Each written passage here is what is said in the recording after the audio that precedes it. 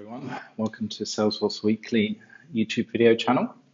All right, so today we're going to be looking at guided actions and how we visualize the flow stages of a guided action and how we pre-populate a guided action into the guided action widget. So let's start by looking at the finished solution. So I'm just going to jump into my demo app. Okay, I'm just going to switch the stage. Now, before we change it to another stage, let's call out the components of this. Guided action list is here. Okay, there's nothing in there at the moment. Also, what we have is we have a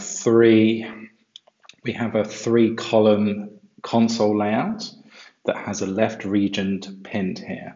All right, you'll see why that's important in 2 seconds. So let's hit negotiation and review. Okay, so let's have a look at what's happened there. It's populated a name verification in my guided action widget on the left-hand side. So let's just run that. Okay, so now when I run that, it opens up a new tab, okay, with my flow screen or the first flow screen. But on the guided action list, I now get this nice visual indicator. So name verification, date of birth verification, address verification. So let's go name, Mike Gill, mike@demo.com. Let's hit next. And down here, it's now asking me for date of birth. Let's hit that, hit next. It's now asking me for my address. So let's put something in here. Let's put my real address in. Don't know why I'm doing that, but it doesn't really matter too much. OX25, 24, 5AL. Oxford. Finish. All right, so that closes, takes me back to the opportunity, and it shows that my guided action is complete. And if I click on the history, I can see, obviously I've run this a few times, but if you had different actions popping up, they would be there. So that's quite cool. So how do we build that? So let's jump into setup. Let's see if we can do something similar on our leads. So let's first create a simple flow. All right. Okay, I'm going to allow Flash, not for much longer though, because we all know that the non-Flash version of Flow is coming very soon. So I'm going to create some screens here. So let's create the first screen. Let's call it the name screen. Let's add text field, first name, make that required, and then let's add a last name. Okay, make that required as well. All right, happy with that. Let's add another screen. Let's call this address screen. Let's add a couple of address fields on here. Street, make that required.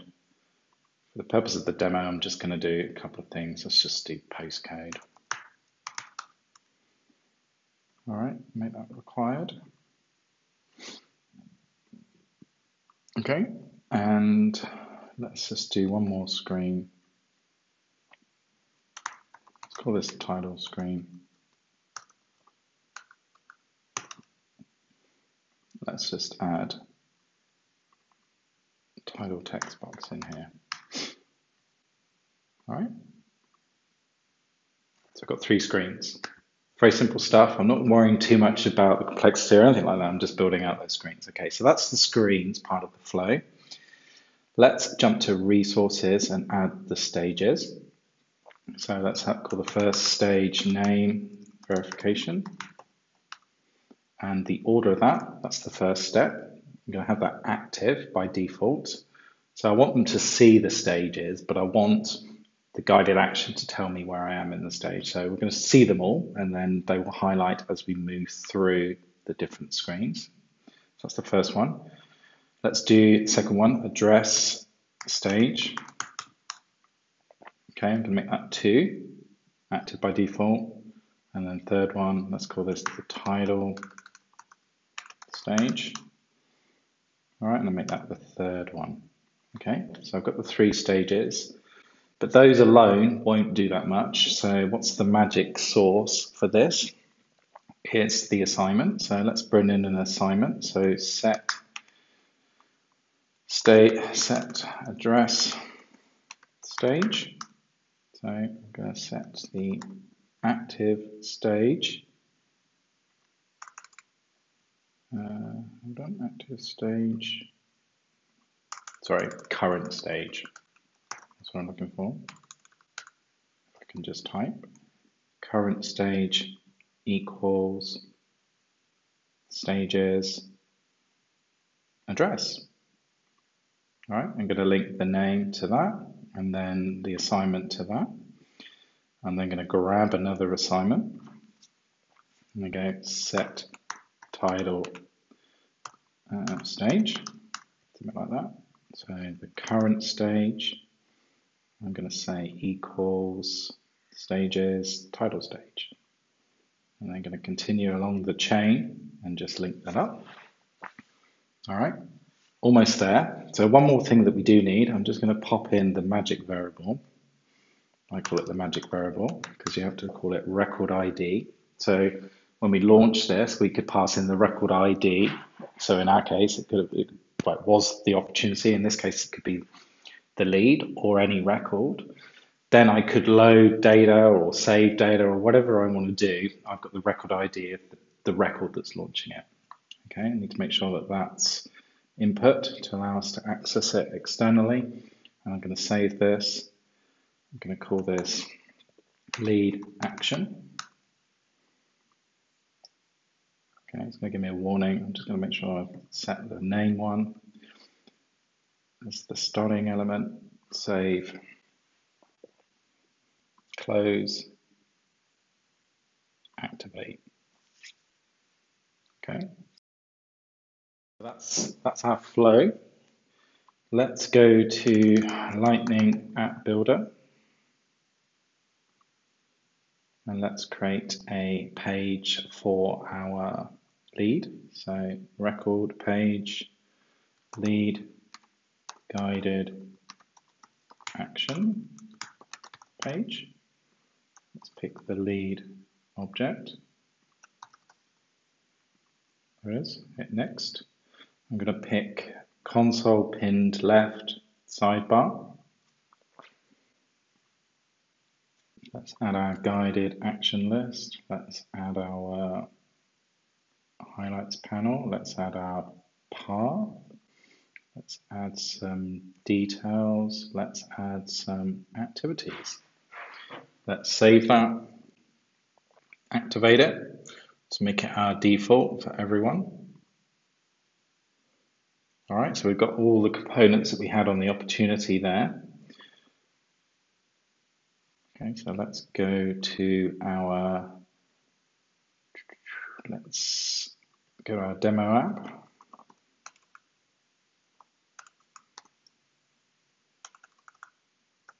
Or apps even. Let's go to App Manager. And let's go to the demo app and just make sure that we've got leads in here now. We do. Right. Perfect. Save that. Come out of that. Let's go to my demo app. All right. So let's go to our leads. Let's create a new lead. Let's do Ace, Gil, Ace, Tennis. Okay, all look good. So let's just check that we have our flow available to us. We do, so I'm hitting add here. So it hasn't popped yet because we haven't done that bit, but I'm hitting add. So let's go on to the first screen. So the widget pops our name verification, our address stage. Could have given these better names. Title stage, so put Ace Gil, address to Neville, close, something, OX. title, the boss, finish. All right, there it is. So that's all good, it all works. That's great. So now let's come and try and piece this together. So let's hit setup. Let's go to process builder.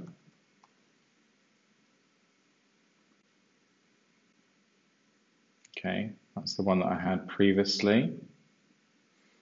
So we'll create one in a sec. So opportunity, remember I said on change of stage, we're going to pop our name verification. So we want the same thing on leads. So process builder. Let's create a new one. Let's call this lead actions.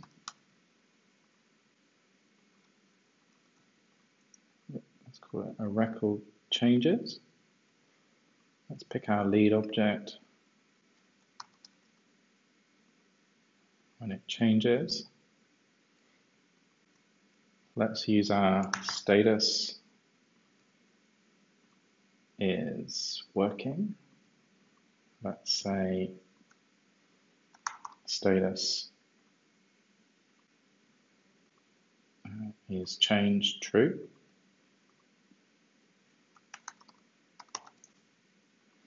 Give it a name. So in the immediate actions, I need to create the record action. So pop action, let's call it that. And let's search for record actions.